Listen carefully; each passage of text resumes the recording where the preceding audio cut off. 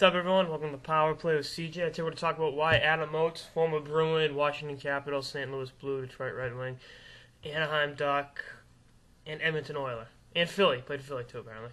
I almost got all off the top of my head. It's pretty good for me. As a future, is a Hall of Famer, in my opinion. I think he's been screwed over too many times not being inducted.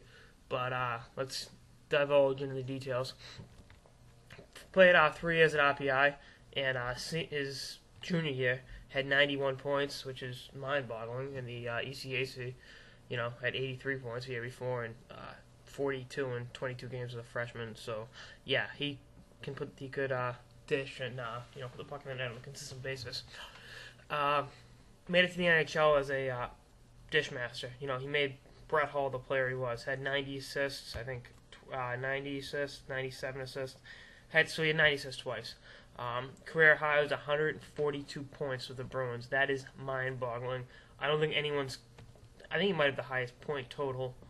I can't remember anyone coming close to that recently. You know what I mean? Gretzky had 212 one year, which is still mind-boggling. Mario had 199. A couple guys had 150, but 142 points. I think was that Neely might have been hurt that year too.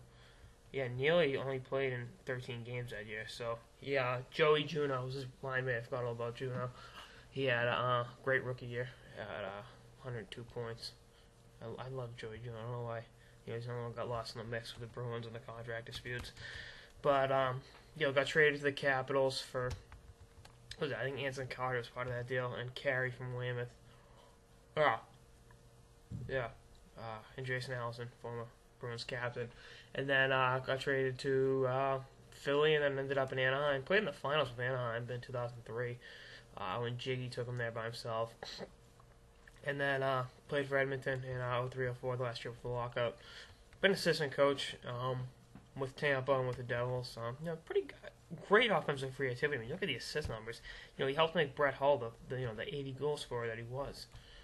Halsey had 86 goals playing alongside him. It's no coincidence. You look at a guy like it's almost on skates anyway, like Stockton and Malone back in the day in the NBA. So it's similar concept. And he made the players around him better. Cam Neely had that 50-goal season in 49 games playing alongside Oates.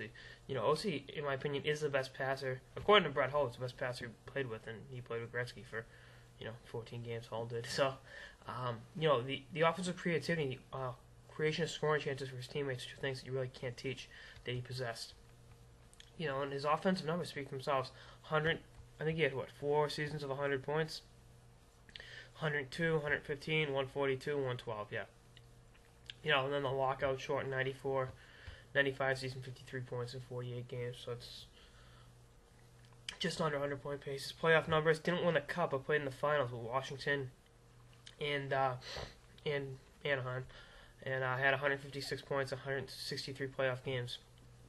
And regular season-wise, had 1,420 points in 1,337 games, 1,079 assists. That's more assists than some guys in the Hall of Fame have points. When you look at it, he's one of the best passers, like I said, ever to play the game.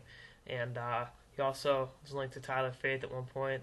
If you guys don't know who Tyler Faith is, I don't know if I'm allowed to talk about that on the show. It's PG material, but I'll look her up on Twitter. Pretty cool person to follow. Big-time Bruins fan.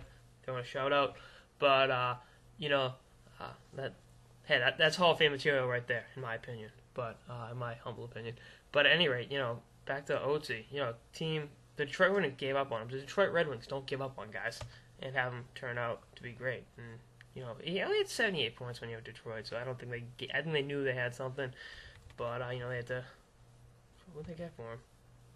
Bernie Federico and Tony McGregor. I think they ruled that trade. But, I think, honestly, I don't know why the Hockey Hall of Fame is being such... him and Pavel Bure, I'll never understand.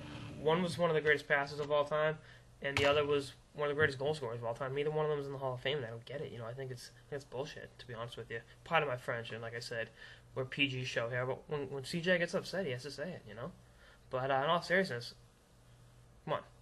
Hockey Hall of Fame. Get Oates in. Oates, Bure, Theo Fleury. Yeah, those are the 3 it should be in. And, Davey Andreychuk. Davey Andreychuk belongs. Among guys that are eligible that aren't in. Out of all those guys, Fleury and Andreychuk have cup rings. So, but Bore played in the final. Bore, I think, scored every single goal for the Florida Panthers once. Or he set an NHL record with 30% of a team's goals in a season. But that's still unthinkable. But like I said, get Oates in. I don't know what they're waiting for. That's it for this episode of the Power Play with CJ on why Adam Oates should be in the Hall of Fame. Stay tuned for more episodes throughout the season. Later.